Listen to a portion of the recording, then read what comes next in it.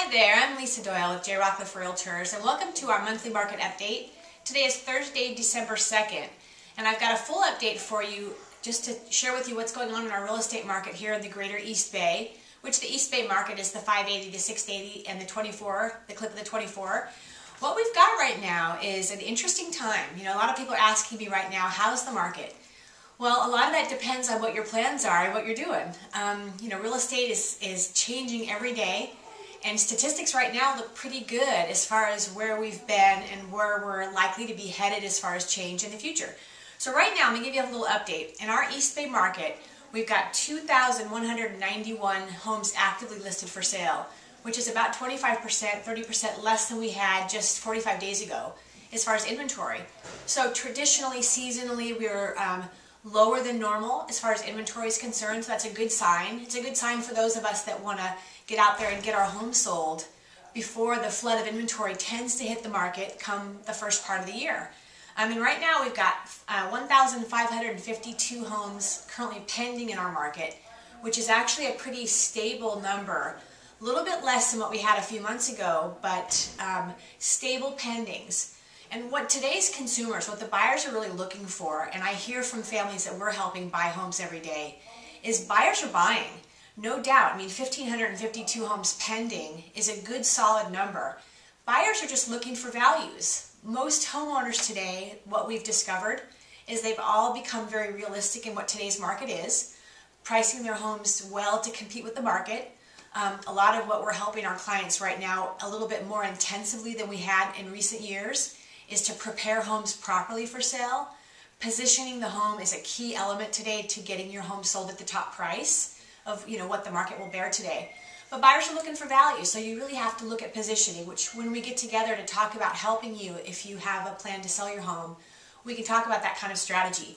And year to date, right here in our market, we've got 5,752 homes currently closed escrow, which is a little bit less than this time last year. Last year we had 6,648 homes sold through nearly the end of the year or through the first part of December.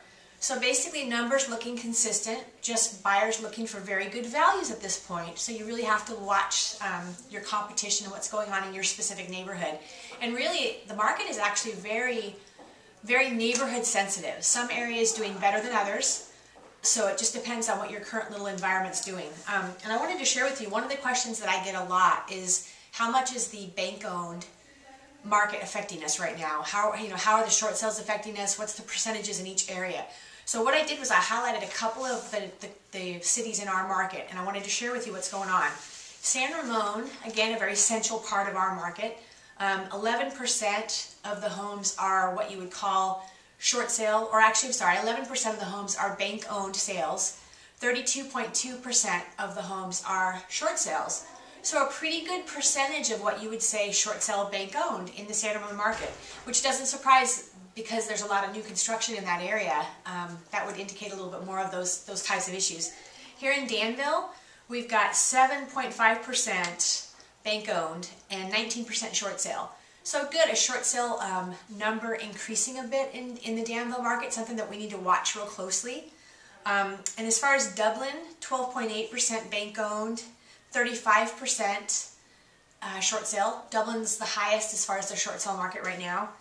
Lafayette, 6.9% bank-owned and 10% short sale. And then last but not least, as far as the few cities that I wanted to highlight, Pleasanton, 10% short sale and 14% bank-owned.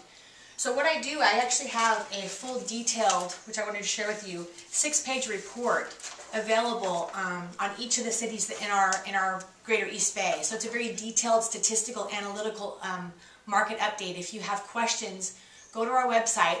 We update the information every day, and that website address is www.thedoyleteam.com, and you can get an actual update on your small little area, so you can be more up to speed as far as your your neighborhood and your area. But as far as overall what we're seeing in the market, definitely inventory will begin to increase. Always January, February, March, probably the best 3 months of the year to sell your home where you don't have as much competition. Something to think about when you're planning strategically to get your home ready for sale. But boy, if you have questions, and as soon as you are getting to the point where you're ready to approach the preparations for sale, we would be honored to come apply for the job of helping you sell your home. If you have any more detailed questions, of course, call me anytime.